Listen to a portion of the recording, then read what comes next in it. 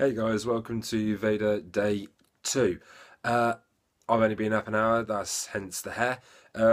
There's nothing really much going on today, but I might be going out and deciding which film I am going to see in time for Friday film time, obviously on Friday. Right, I thought I'd let you know, with the update with the music video.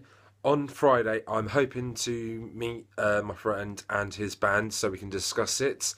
And on Friday, I will let you know any more details if it'll be coming out or if it's going to be postponed until like in a few weeks. But I hope it will go through, and I'll let you know.